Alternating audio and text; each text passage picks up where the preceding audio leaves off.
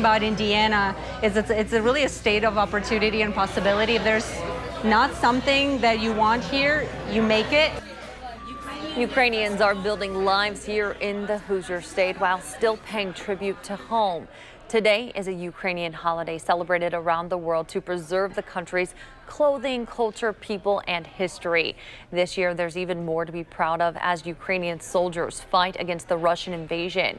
WRTV's Kayla Molander shows us how a local group celebrated the holiday and what it means for Ukrainian Hoosiers. If we don't celebrate our culture, our history, if we don't affirm ourselves as Ukrainians, then what are Ukrainians are even fighting for and dying for? Svetlana Raymer is the president of the Ukrainian Society of Indiana. Today she is wearing her Vyshyvanka. After all, it's Vyshyvanka Day.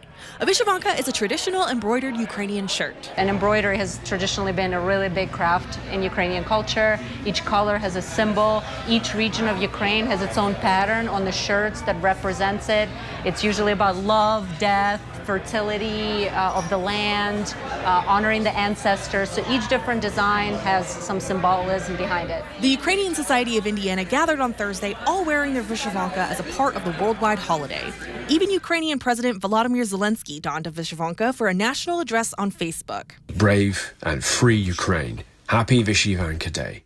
This year, the lighthearted day is taking on a deeper meaning, a symbol of resistance to the Russian invasion.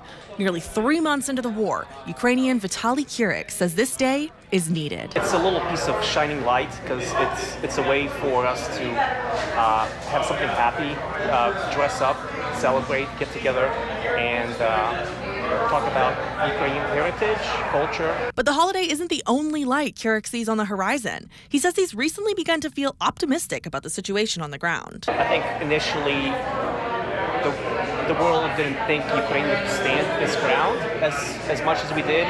And within the first few weeks, we proved that we can stand up to Russia. It's not surprising at all. Ukraine has been withstanding Russian oppression for centuries.